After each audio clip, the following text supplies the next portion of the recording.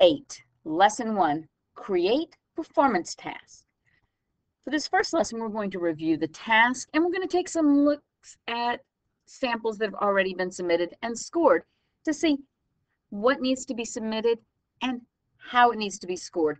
Sometimes seeing what somebody else has done and what's good and what's bad makes it a little less intimidating. Now, we're going to start looking more deeply at this task, focusing specifically on understanding the different components of the Create Performance task and how the task will be scored. Please do not worry. You already have so much of the knowledge and skills that you need to do well in this task. The hardest part might just be understanding what is required of you. What do you have to turn in? First, we're going to read the task description and look at some examples and how they're scored. That's this first lesson. Now, I want you all to access the scoring guidelines and the task instructions. You can click on it and you can follow along from code.org. We're going to review these together. If it's helpful to you, you most certainly may print these out, but you definitely should have them downloaded so you can access them on a regular basis as you work through this process. Now, first, we're going to look at the task instructions. This is in the booklet, and it does say that it's effective fall 2020. The following pages contain student-directed version of the performance task guidelines that you can print out or copy, share with your students. I'm telling you that since we're virtual, you're going to get to download them and look at them. Now, sometimes if we were in class, I might have you all read this silently, and I could go around and make sure everybody's reading. I also know that online, sometimes it's just too distracting. So we're going to do a quick read through of the important sections. First, programming is a collaborative and a creative process that brings ideas to life through the development of software. In this task, you will design and implement a program that might solve a problem, enable innovation, explore personal interests, or express creativity. Your submission must include the elements listed in the submission requirements section below. You are allowed to collaborate with your partner or partners on the development of the program only. That said, understand that you each have to identify the parts that you wrote. You want to make sure that you have code. You write code. You write code that has all the parts. If you're doing some kind of crazy big item, collaborate. I would say your best bet, though, is to maybe not collaborate so much and do your own, because then you will have written everything that you need to write. That said, you are allowed to collaborate on the programming part. The written response and the video that you submit for this task must be completed individually without any collaboration from your partners, or anyone else. That means nobody can proofread it. Nobody can check it. Okay, you got to do it on your own. Part of the problem with collaborating on the code is it gets very dicey as far as making sure that you answer the questions on your own and that you write the words out by yourself so that you don't get accused of any kind of either plagiarism or collaboration where collaboration is not allowed. Like I said, and it's not just me. The College Board has looked at submissions, and they have flagged them and given students zeros for the whole Create task because the two submissions, basically, when they put them through copying or whatever it is in English that you put it through, it's too much alike. So please just be careful. Okay, so now you can develop the code segments used in the written responses, parts 3B and 3C, with your partners or on your own during the administration of the performance task. Please note that once this performance task has been assigned as an assessment for submission to the College Board, you are expected to complete the task without assistance from anyone except your partner or partners, and then only when developing the code. You must follow the guidelines for completing the Create Performance task section below. Understand the only thing I can help you with is the directions. That's it. You must figure other stuff out on your own. Now, the general requirements, you will be provided with a minimum of 12 hours of class time to complete and submit the following. Now, if we remaining virtual or even on the hybrid, you have an hour and 10 minutes, 2 days a week, okay, as a minimum, or on Mondays, and then Mondays are the asynchronous days, okay? So essentially, we will assume that you have 3 hours of time to work. So that means you will have 4 weeks of instructional time to work on this during class time. Your final program code created independently or collaboratively. Now notice that the next two have just a single person because it's individual. A video that displays the running of your program and demonstrates functionality you developed, created independently. Written responses to all prompts in the performance task, created independently. You must answer the questions on your own. Scoring guidelines and instructions for submitting your performance task are available on the AP Computer Science Principles exam page on AP Central, and it's also available on code.org. Note, in non-traditional classroom environments, which we have right now, if it's something besides the 4 weeks, I will get back to you and let you know. Should we experience any kind of snow, rain, flood, hurricane, it's still just 4 weeks. Normally it takes around 3 weeks, but giving you a little bit more time, so we need to get it done in that period of time. Now, submission requirements. First, program code. Created independently or collaboratively, you will submit one PDF file that contains all of your program code, including comments. You need to use comments. Include comments or acknowledgments for any part of the submitted program code that has been written by someone other than you and or your collaborative partners. Okay? Good idea with anything that you write. Let's say that you do collaborate with somebody and you write one function and they write another function. Note that in a comment. If you pull code from a textbook or from online, that's okay as long as you acknowledge it. Okay? Now, that said, you need to know that the things that you're going to be answering will need to be answered about code that you wrote. So, just as an FYI, make sure that you are writing some of this code. If you develop an app collaboratively, be sure to use comments in order to denote who wrote and developed which blocks of code or functions. Now, in your program, you have to have certain things. You must include student developed, that means you or your partner, code that contains the following: instructions for input from one of the following: the user, including user actions that trigger events like button clicks, mouse hovers, a device, an online data stream, a file. So you've got to have some kind of instructions for doing this input. Use of at least one list or other collection type to represent a collection of data that is stored and used to manage program complexity and help fulfill the program's purpose. Now, this is important. The data abstraction must make the program easier to develop.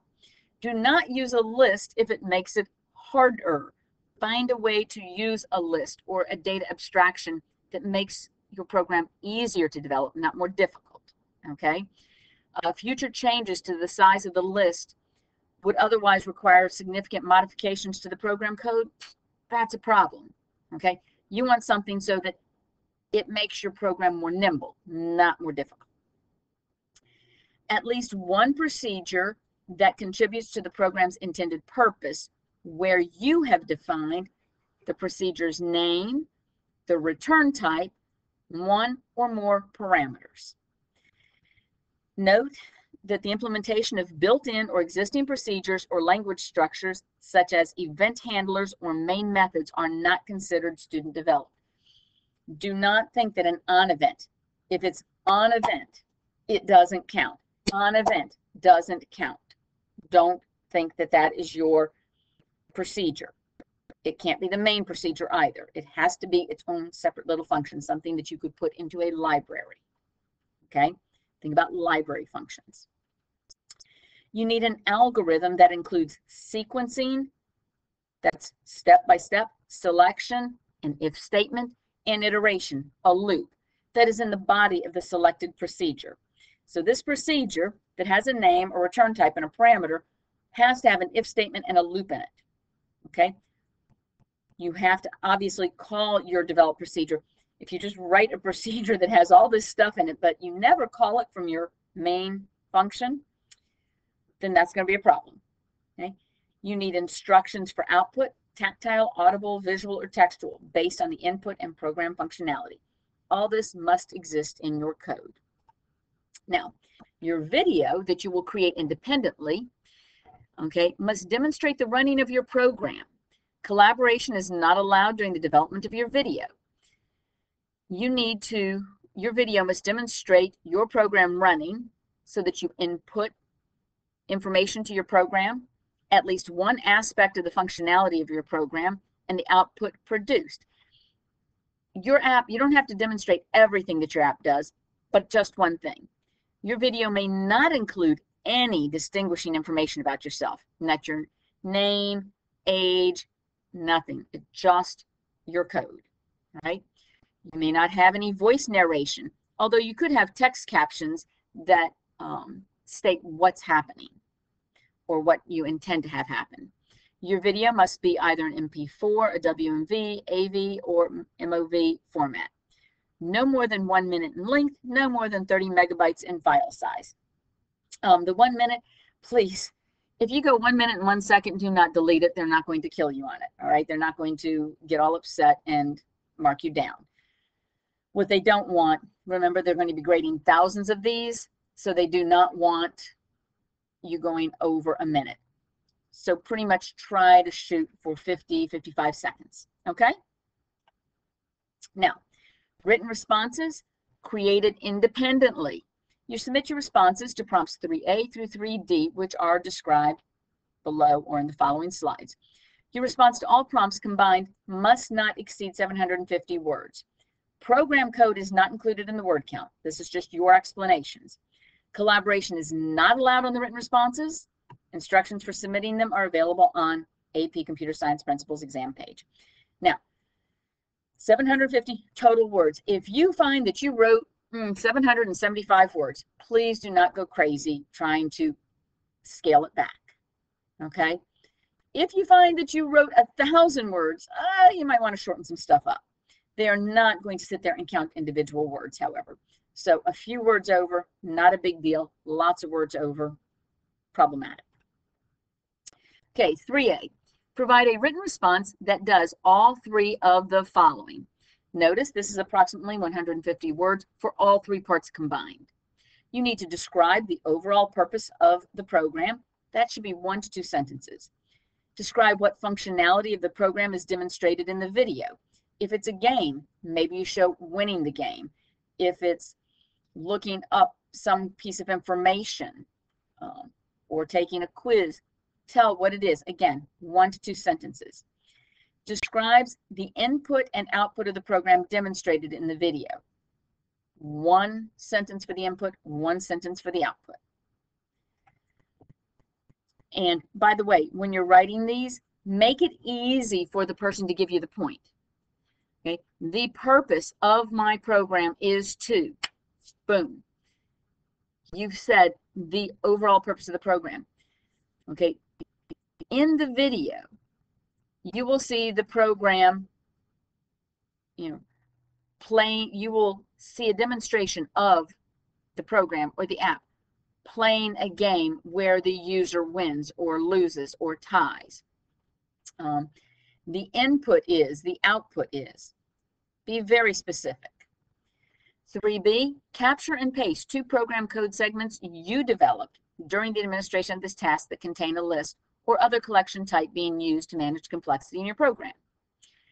Notice, capture and paste 2 program code segments. The first program code segment must show how data have been stored in the playlist, stored in the list.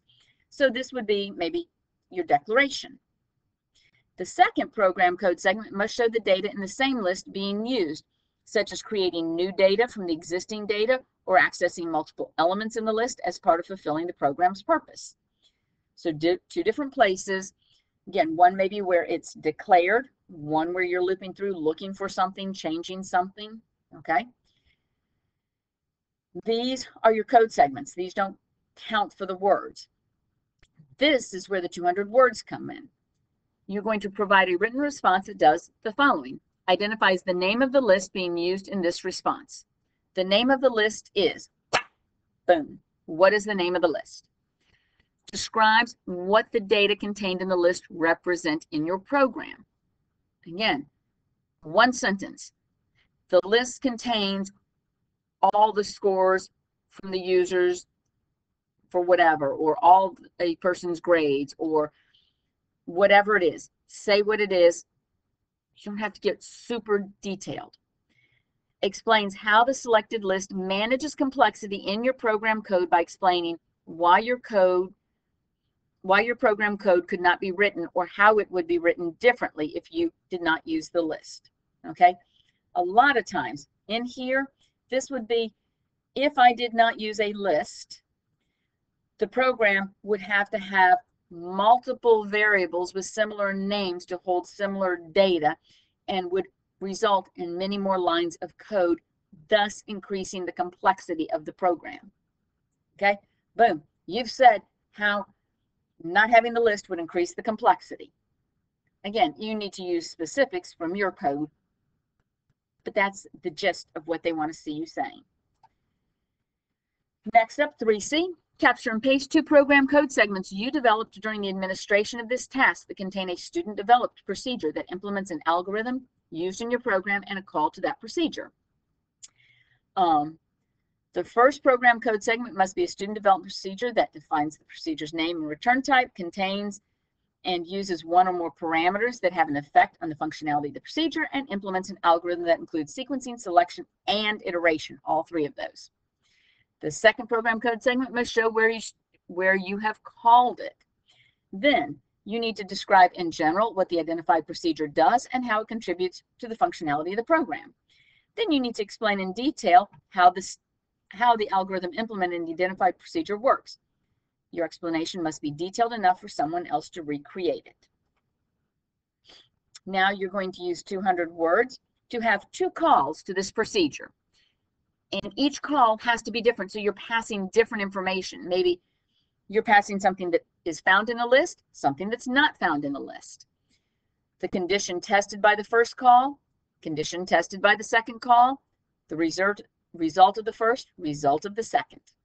Yeah, these are not long.